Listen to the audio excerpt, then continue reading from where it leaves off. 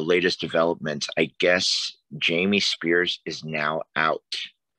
What are your thoughts? So Jamie Spears yesterday was suspended by Judge Brenda Penny as conservator.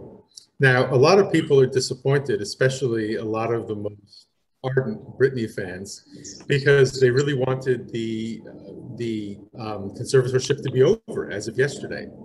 But interestingly, it was Britney's own lawyer who didn't want the conservatorship to end yesterday, but wanted Jamie to have, a temporary caretaker replacement. And there's actually a very good legal reason for why Rosengard asked for that. And what is that reason? The reason is because if the conservatorship would have terminated yesterday, then it would just be over. But actually, by suspending Jamie Spears and appointing a caretaker conservator, now Jamie has to hand over all records of transactions of the conservatorship. This is going to include records of communications between Jamie and Britney's former court-appointed counsel, Sam Ingham. It's going to give us a treasure trove of evidence. Now, if Jamie refuses to do this, he's in big trouble. If Jamie goes ahead and does it, he's probably also in big trouble because it's going to show millions of self-enrichment. So you actually think that there was a lot, because you were a lot more neutral on Jamie a few weeks back. And now has there been new information where you're seeing that there was a lot of merit to what, Britney was upset about? Well, so we've got two brand new documentaries over the past 5 days. A superb New York Times documentary released on Friday, and an almost equally good, in my opinion, Netflix documentary released on Tuesday. It corroborates a lot of what Britney's been saying all along. And I want to, I got to caution people again. Judge Brenda Penny yesterday didn't say things like, well, I watched a documentary, therefore, that's not what judges do. But things that were alleged in the documentary by third parties that were already alleged by Britney can be brought into evidence in court. And that's what Britney's lawyer began to try to do yesterday. And some of those, for example, are allegations of Jamie double and triple dipping. We already established during our last conversation that conservators are allowed to get paid. There's no problem with that. Yes, but not double or triple dipping. There's definitely, conservators under California law cannot have a conflict of interest. Is it a conflict of interest if a conservator is making $16,000 a month as conservator and is also getting a percentage of a Las Vegas tour and a global tour? I think there's a very good argument to be made that that's a conflict. And we're going to find that out in the records that Jamie's going to have to hand over as part of the conservatorship suspension. Interesting. And so the last time we talked, there was concerns about Britney and, her little incident with her housekeeper. All of this basically gets thrown out the window now, right? Because these other evidence that has surfaced seems to make that moot. Is her credibility still in question? Where does that stand right now?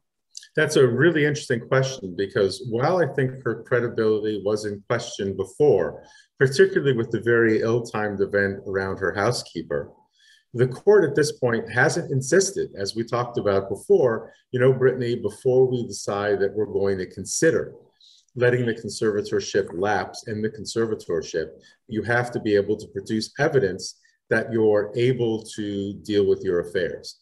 There's a very strong argument to be made that this conservatorship never should have happened. And the legal reason for that is actually really pretty simple. Back in 2008, while it's pretty evident by Britney's own admission that she was experiencing a lot of turmoil, there was actually never a legal determination made in California court that the standards for a conservatorship were met. And those standards are very simple: that she lacked the capacity to provide food and shelter or clothing for herself, or that she was able to resist undue influence or fraud. The great irony, sadly and ironically, we know today, I'll end by saying this, is that the undue influence and fraud that came into her life was from her dad, the conservator. Wow. So this actually helps her case. Would you say it helps her case? I think, well, there's several cases now. So, number one, it helps end the conservatorship.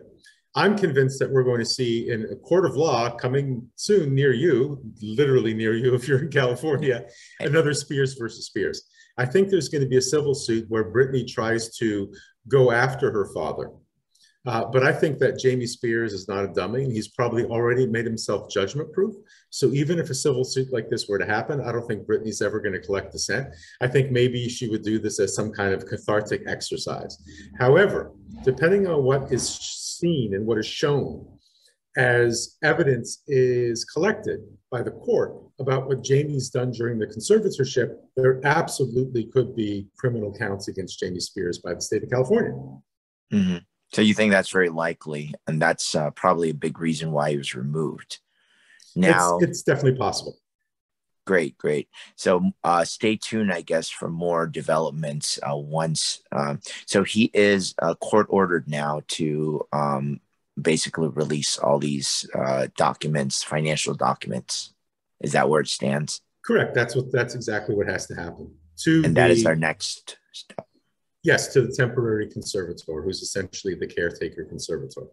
Awesome. Well, I want to move the conversation now to the replacement conservator, who is the CPA. Yep. Can you tell us a little bit about why he was chosen? Because he's a CPA, because he's got great financial background. Exactly. And honestly, it's a caretaker conservator. The next hearing is already set. I believe the date now is November 12th. And that's when most people expect the conservatorship's going to end. Okay. So you actually think that there's not going to be a, so this is a temporary and there won't be another permanent replacement. You believe most likely that this conservatorship will just end, period. Well, to borrow from Britney's album title, this has always been a circus, right? But I actually think that we're nearing the end of this. There's also a much broader impact of Britney's conservatorship, and it's a very good thing. Something I want to point out that's happening in California is there's an assembly bill called 1194 that's sitting in front of Governor Newsom right now. And this is a bill that if he signs it by next week, which is his deadline, I believe, will come into law January 1st. And it totally reforms conservatorship law and aims to end conservatorship abuse in California. It could also be a lesson all over the country. One of the things that 1194 specifies is that somebody who was in Britney's situation when the conservatorship began, or any time during the conservatorship, can go out and hire their own lawyer, which she was not allowed to do for 13 years until Judge Penny allowed her to do so in July. So Britney could be treated by history as being a hero for all of those who've been abused by a conservatorship. Now it's up to Governor Newsom to sign the thing. Yeah, and it's probably very likely that he's going to sign the bill. So that's this would set a great precedent in going forward. I would think that agree. I would agree that optically, especially after he just survived the recall vote, that not signing it by the due date next week wouldn't accomplish a lot. I think that he will sign it and it would come into law. And I've actually spoken over the past 24 hours with observers from other states who believe it would be a really good sample bill for their state judiciary to look at. Yeah. So California will basically set the tone for this reform around conservatorships. Yes. Do you, Aaron, believe that's a good thing? I think it's a great thing. And actually, I refer to that clause in 1194 myself as the Britney clause, that one clause that specifies that somebody under a conservatorship should be able to get their own counsel. And it's even when that person is deemed not to have the capacity to do so. Let's remember one thing about Britney's court-appointed counsel.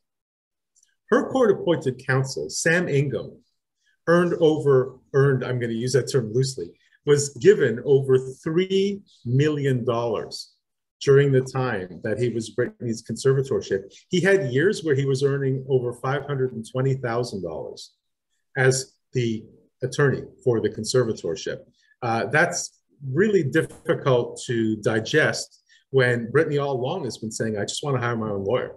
So 1194, if it passes, would address that in what I like to think of as the Britney clause. Maybe we can coin that here. Yeah, it seems only fair, right, to be able to pick your own counsel. I mean, that is that sounds like justice to me. Well, and other. especially it does. And, I want people who watch this to understand that the nature of a conservatorship is such a powerful legal entity that the conservator legally actually becomes the conservatee. Let me give you a bizarre example of that. Let's say that Britney Spears wants to do something, and Jamie Spears' conservator would have said, no, Britney doesn't want to do it. He's speaking as Britney. He is legally Britney in that situation. That's how powerful conservatorship is.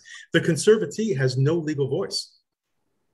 Yeah, and you think that going forward, there's going to be this will give more checks and balances, basically, to the powers of the conservator, which Yes. seems really abusive at this point. And Yes, I totally agree. And by the way, one of the other things in 1194 that's critically important is conservators that don't have a financial background. Let's include Jamie Spears and not the guy that's coming in who's a CPA.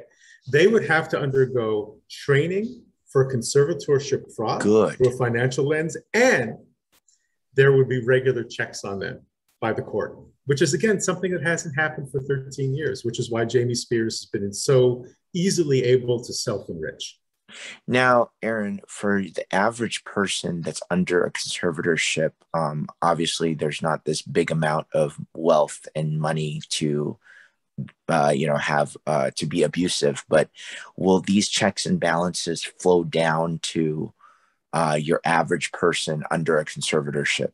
And would that be a Yes, good thing, or would that cause a lot more paperwork and burden in that process? it would Because there's definitely that be a good balance. thing. Oh, totally. Great question. It would definitely be a good thing. And I'll tell you why, because it's going to impact and influence regular people much more so than Brittany. For Brittany to, lose $3 million of her estate Yeah, to a it's lawyer is the equivalent of someone who doesn't have means losing $100. yes. And these abuses are widespread and rampant, but we don't read about them because it's not a very good story saying someone who is a conservatee had $100 taken in bank fees where they shouldn't have been taken. That's Not not a great newsworthy. story for the LA Times. Yeah, Great, great. So, optimistic. I guess we can check in again. November, you said, right, is the date that we're waiting for the I guess the final trial. exactly, which we expect it would be. Again, let's remember though that there's always so many twists and turns, right? True. In this case, you just don't know. But the way it's looking right now is Mhm. that when this hearing, and again, hearings get changed for a variety of reasons, right? But I believe it's set for November 12th right now.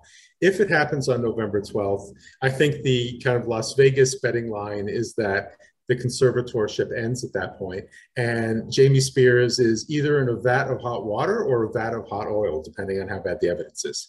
Yeah. So right now it's just pretty damning for the dad.